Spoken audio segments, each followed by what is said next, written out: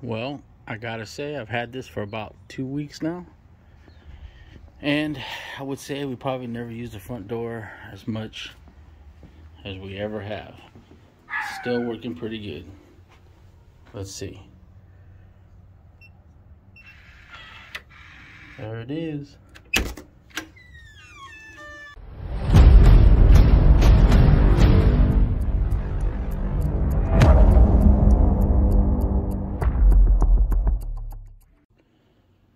What's up, YouTube?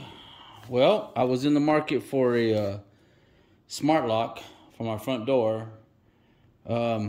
So I was actually having trouble finding a color that would match. So I actually just ended up going with this one. I hope it looks okay. But I just figured I'd do a quick unboxing and see what comes in this package. And then I'm going to install it and then give my thoughts about it. So this is obviously the first time me opening it, but it just comes with, looks like, some instructions. And then looks like the unit right here.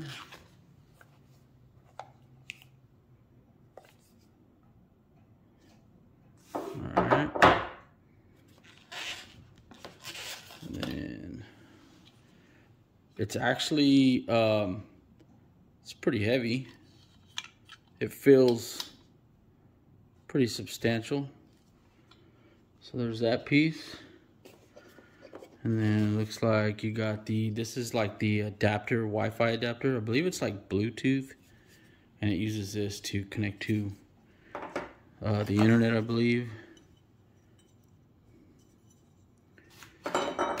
And then let's see, it comes with some screws, a little adapter piece for the door, some more screws. I'm not sure what all this stuff is for, but I'll figure it out.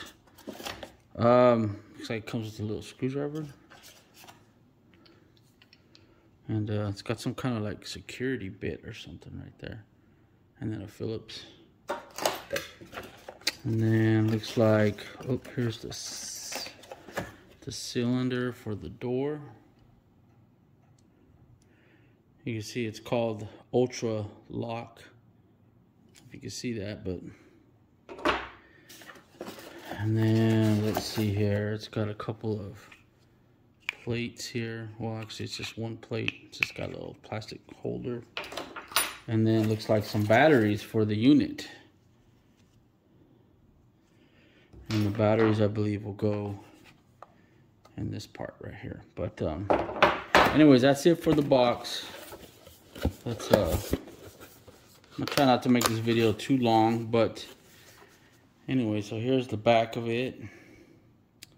And supposedly you can unlock this with like Alexa. You could do it with you know, your phone. You could do it with the keypad right here. It also has a fingerprint sensor. But I'll try to sum all that up real quick. Actually, it says right here. So smartphone, fingerprint, code, and a key. So let me get this thing installed and we'll go from there. Okay, I'm gonna be installing it on this door. Lighting's not the best here, but so it should just be these two screws and then these two screws here. And it should come off. Now this is kind of like an odd shaped, so hopefully it covers most of the outline, but we'll see. Okay, real quick, just to explain the installation, you literally just have to, and the lighting sucks, install this piece, put these two screws in, and then you basically line this up, and unfortunately you can see the paint, and it's a little bit at the bottom, but of course you got my dog scratches and everything else on here, but so I'm gonna have to touch all this up. But so I just lined it up, and then there's a back plate right here that goes on, and then there's literally just these two screws right there, and then but you just tighten those up. Now you just put on the back piece. So let's get that on. All right, well, I got that back piece in. So basically you just line this up with that metal piece, and then there's two small machine screws, and they're pretty stout. Like, you tighten these up, it feels very sturdy. So, I mean, pretty simple. And you can see the mechanism manually. locks and unlocks. And I'm pretty sure that's about it. Kind of sucks about that. I could even put a little plastic piece or something around here, but that's kind of annoying, but it is what it is. But I mean, that probably took all of what, 5 minutes to install, and I'm pretty sure that's the hardware. So let's get it hooked up. Okay, so I downloaded the app, and FYI, if you download the app and use the QR code on here, it actually takes you to like their website, and then you got to click unknown sources or whatever. But if you don't want to do that, you can go to the Google Play Store or the App Store and just type in UTech, and then it tells you in the instructions, and you can just download it from the Play Store. But and then it says right here, before you when you're installing this, I guess I haven't done it yet, it says to keep in the lock position, which I did, and then it says to insert the battery. It says it's very important. So let's put the last battery in. Okay, and then it says put the battery cover on. So let's get that on there. Okay, so then let's go back to the app.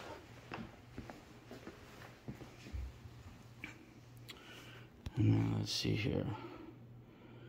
Okay, well, let me get this part done, and then we'll go from there. Okay, then it looks like it's scanned for it. I'm guessing this is it. So I'm going to click on that. Actually, I'm going to click that. If you are now connecting to the new ULTRALOQ in factory default settings, there is no admin code. Admin code must be created first before any programming can be entered. Any 4 to 8 digit code in the screen, and it will be set as admin code automatically. Okay, so now it's saying take a picture for your lock. Okay, so it's gonna be the front door. So I guess I just take a picture of the front door. Hold on. Okay, well, basically I just hit next, and then it came to the screen, and I hit it was locked. I hit the unlock, and it unlocked. So it says it's unlocked right now. So let's lock it. And I don't know if you guys can hear that, but it just locked. So let's go over here. Well, it's pretty dark, but so let me see how quick it is. Wow, that's pretty fast.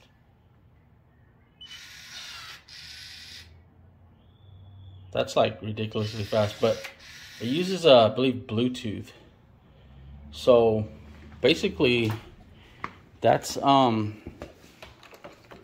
the hardware installation. I mean, you know, pretty simple. I mean, it works with my old, you know, the little striker deal right here, so I didn't have to change that out. But I think I have to do a couple more things to connect it to the internet, but oh shoot, it just locked. I think I just locked myself out.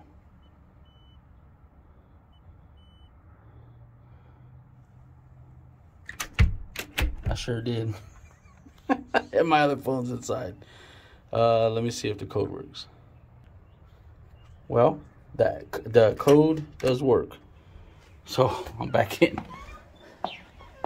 I guess that's what it means when it's talking about admin code. So it must be set to auto lock right now or something. I'm not sure. Maybe after a certain amount of time. But anyways, I mean, that's the installation. You want to talk about super easy to be set up. So, yep, see, it just auto lock. So it must be set to like some kind of auto lock from like 30 seconds or something. So let me see how to hook up the rest of this to the Wi-Fi. All right, so I figured out how to add a fingerprint. You basically just go to the app. You just click basically right here. I already did one fingerprint. So I'm gonna click here to add another one. Just tells you to make sure it's clean, your finger's clean. You hit this, and then you just basically put your finger. You see, it just keeps telling you to lift your finger, move it around, And that's it. So let's, well, it's actually locked, so let's see if it works. There it goes. See, so let me relock it. And I put my thumb on there. I don't want to be in the way, but boom, there it is. So that's how easy it is to do the fingerprint unlock.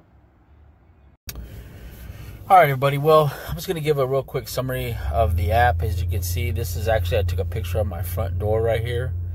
And to make things simple, I mean, if you wanted to add a person, you just click right here where the two little people are, and you can see I have myself and my kids in there, my wife, and you know, so let's go through and let's just add a temporary user. So you hit the plus up at the top. You can put their name. Oops, right here. So we'll just put let's just put Ed, since it's already populating that. All right, so then we're gonna hit, let me lower the keyboard, we'll hit next.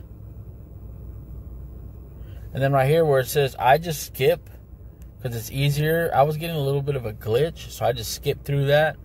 And then basically it says success. So if you want to add a fingerprint, you would just hit the plus and you would go through with the fingerprint. But if you wanted to add a password, you would just hit the plus and you would basically just put code, and you could just put 1 2 3 4 and then hit add code, and boom, that's it. So now Ed on here, it has a code. You can see the right here, the little mark right here. Oops.